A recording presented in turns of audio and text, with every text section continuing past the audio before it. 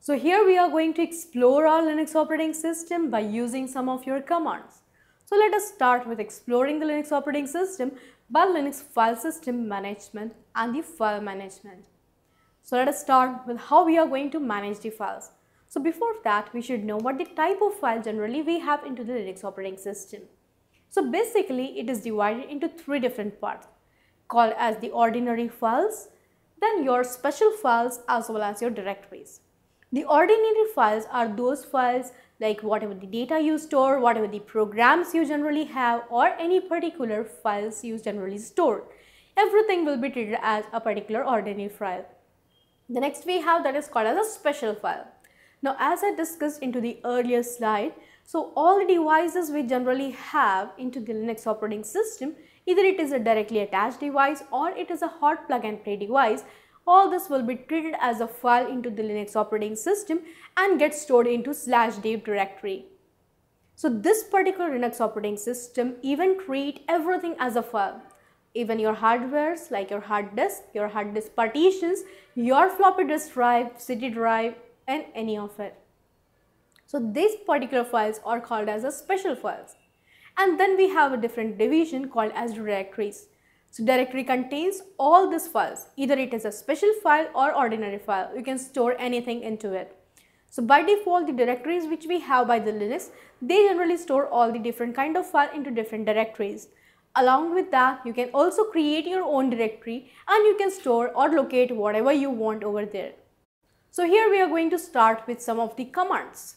So very first I am going to take you commands called as pwd. As we move into the Linux operating system, we move into the terminal, first we should know where we are right now. So if I want to check my present working location or present location, we can use the command called as pwd, called as present working directory. So wherever you are, it will show you the complete path of a directory by using the pwd command. Same way, if I want to check apart from my location, which are the directories and files are located into this particular directory, for that we can use ls command. Ls is nothing but lists. So you can list all the directories, all the files into that directory where you are located right now. So it will generally show only the list or the names of the directories and the files, where the directories are by default in blue color if you are using the terminals, and generally the black color if you are, or white color if you are using a file. So the files are listed in white or black, and generally your directories are listed into the blue color. Same way, if I am talking about your Linux command called as ls space -l. ls space -l is nothing but list and long. So list and long means you want to list everything about the files and directories which you have. You want to check what are the particular files are, when it is created, which type of file it is, what is the permission, who has created the file. So each and every detail about the files and directories will be listed by using ls space -l. We can check the demo for it. If I am using ls space -l, you can find first it is listing you the permission. So how to check out this permission, how to view about this particular permission, we'll come to know later. But generally it contains the permissions about the user who has created a directory as well as the groups and the public users. The next group which we have, that is called as a memory block. So memory block is nothing but it generally stores your data into the memory and it provides a memory block number to you. The next we have, that is the owner column. This will show who has created this particular directory or who owns this particular directory or a file. The next we have, that is called as a group column. This group column will show you which group this particular root owner or any particular owner of the directory or file is following. So the number of users who are added into this particular group will get the permission which we have assigned for the group. The next we have, that is size in blocks. It will show you the data into the bytes, not in megabytes or gigabytes. So you need to see what are the bytes and you need to calculate into megabytes and your gigabytes. Next we have, it will show you the column where it will show you at what time and at what date you have created this particular file. Means it will show you the date and time of creation of the file.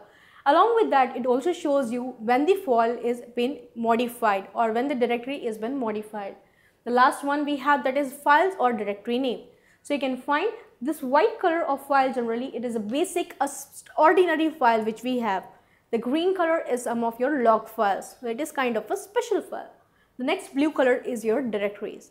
So basically you will find these columns into your Linux command or Linux particular terminal by giving command ls space -l. Let us check into the Linux console now. So right now I am on Red Hat Linux operating system of the latest version 7. Now I want to move into the terminal. So either if you can move into the terminal by pressing Alt Control F1 or F2, that you have the console, or we can say a command line terminal generally you get, or directly you can work from here itself. Now if suppose I want to work from here itself with the terminals and with the commands, I can go directly into right click and go into the terminal. So this terminal will take me on the desktop as I have right clicked on the desktop. So you can see this is the prompt, and to this prompt we get first as a trainer. So this trainer is nothing but the user from which I have logged in. So this is the trainer. Then you have at the rate the machine name. This is my machine name. So I haven't set any machine name, so by default it have taken localhost.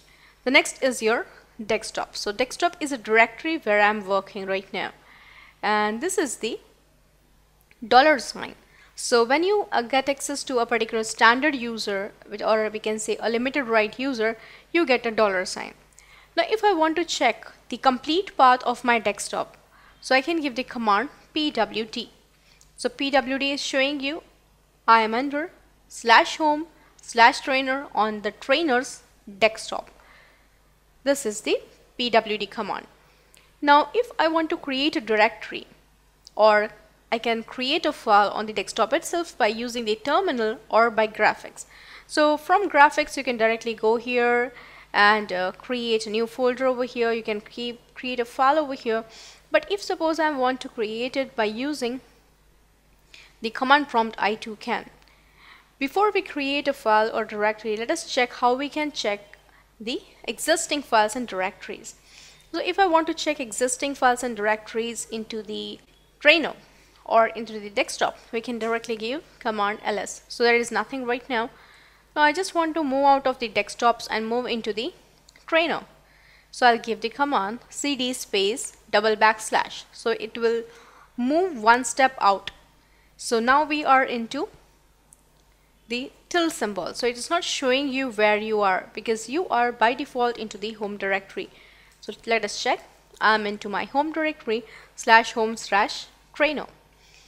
Now I want to check what are the directories and files are created into the home directory. I can give the command ls.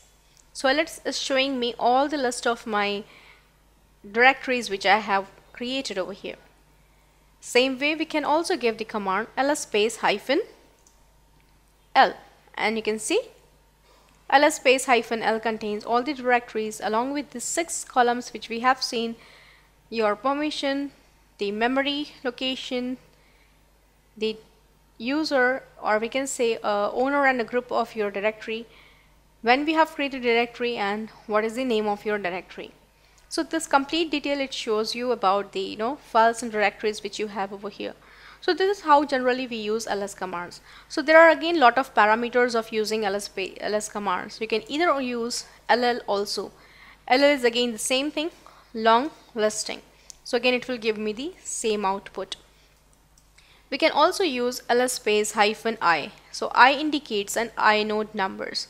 So this is, it is showing the inode numbers of each and every directory which I have created. Same way ls space we can use a. So it will show me all the hidden files. You can see dots which have written on the, or following the file name, just we have added a dot. That means these files are hidden files. So even if you want to create a particular hidden file, just need to add dot in front of a file name. The file will be completely hidden.